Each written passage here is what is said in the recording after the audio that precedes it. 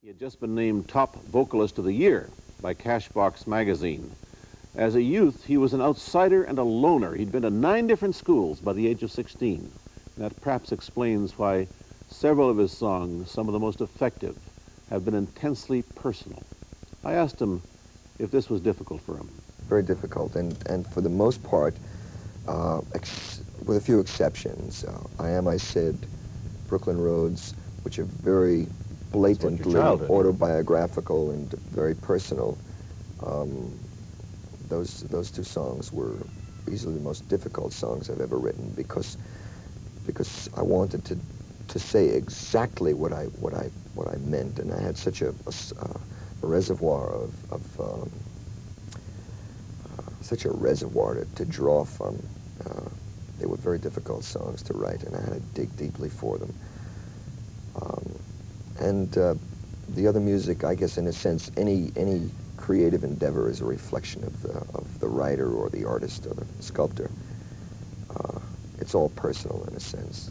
Have you ever written anything so personal that you couldn't perform it, that you just put away in a drawer? And... No, because then I wouldn't have written it. You only write for an audience? And... Well, maybe that's true. I'll have to think about that for a while. I think most writers do. I don't know many writers that write for yeah, the drawer. Sure, I'd hate to think that what I was working on would only, would never leave the confines of my home. You once said that when you began writing, it suddenly became a compulsion, almost an obsession for you. When you started as a kid writing, you just poured from you. Yes, it was a compulsion. I'm not sure well, maybe I do understand it. There were so many pent-up things, so many things that I felt, so many frustrations as a kid, and I had finally found a vent for it, and it came out in an unbelievable torrent from at one point never writing anything to writing constantly. I mean, I wrote constantly. I wrote in school, I wrote on the subways, I wrote at home, I wrote anywhere that I was, I wrote. The biggest problem that I had when I was younger was finding enough paper. Really, I wrote on just about anything, the back of receipts and paper bags, because there was just never enough paper. I guess there's a hangover from that now, because I've achieved a relative affluence. I go out and buy dozens of yellow legal pads and just put them neatly in the corner and just look at them, and, it's one of my great luxuries. I have a theory, which I've expressed to other writers, some on this program, that people become writers at that age because it tells them who they are, that it makes them a person, it makes them someone, that it makes them special, that it sets them apart from everybody else, gives them some status. I suppose that's true also, but realistically, when I started to write, I didn't even think about why. And there was never any question of why I was writing. I didn't delve into it. I never even thought that the songs were a reflection of myself until I started to record. The first record that I had out was a song called Solitary Man.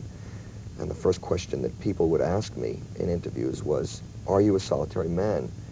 And at first my reaction was, well, what does that have to do with it? It's a song. I wrote it. Do you like it? And then, of course, I realized that it was a very natural first song, because that was my life up until then. How many were there in your family? In my immediate family, I had just a younger brother, my parents. But I'm trying to find out if writing made you feel that you were as special as other members of your family, some of them who I think were talented. Well, I had a very interesting family. Mostly my cousins and my brother. We were very close, and we were all boys. It's all boys. There were no girls in my family. And they were all special in some way. Either my cousin, who was the best-looking kid in New York City, or my brother, who was an electronics genius and still is an inventor, which is a kind of a weird profession. One other cousin was fabulous in school, and, they all had something special, except for me,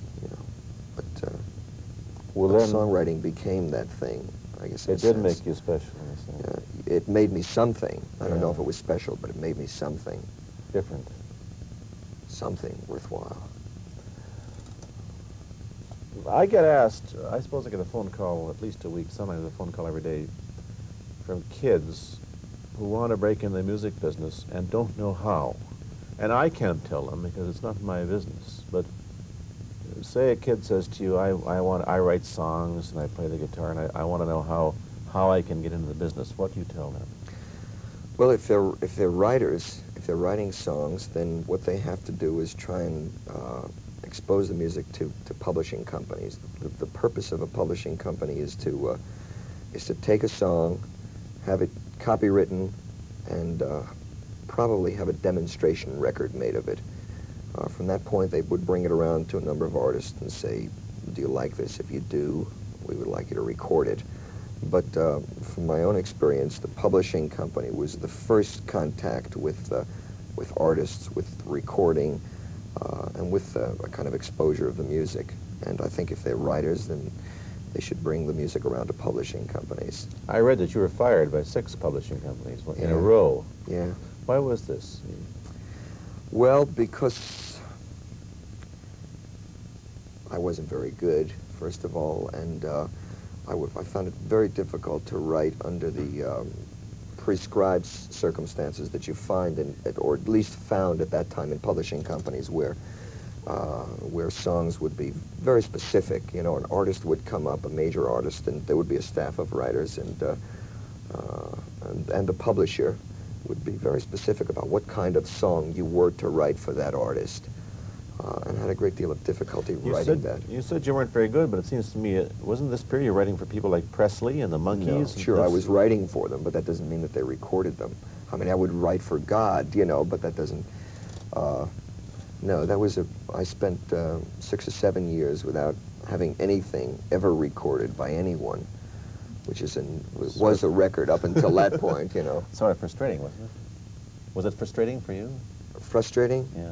Yeah, it was very frustrating, but it was the kind of pressure cooker that either just, you know, broke you and made you decide to go into selling shoes or to really commit yourself to it.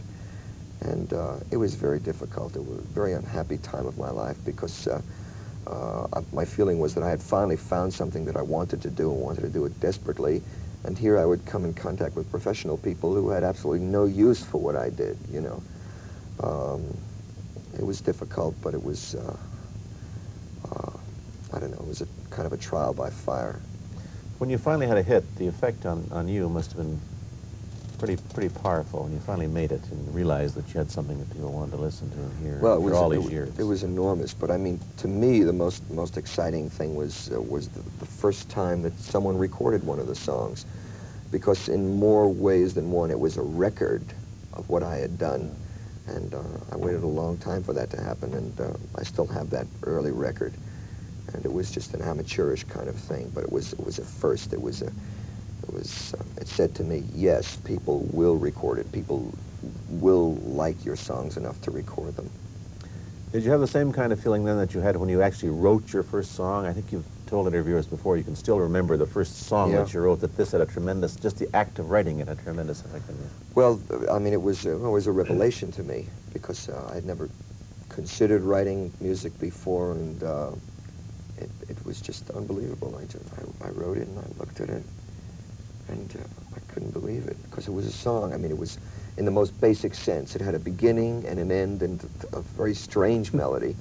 And the story wasn't particularly interesting, but it was a song, and that made me something. It made me a songwriter, and it was super. The reason that I remembered it is because about a year later, I met with someone who was a professional, and he said the one regret that he had was that he never remembered his first song.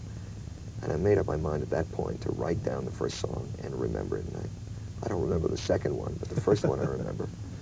You know, people look at songs and they're written down. They look so simple, and they're so difficult to write, as anybody who's tried writing them knows.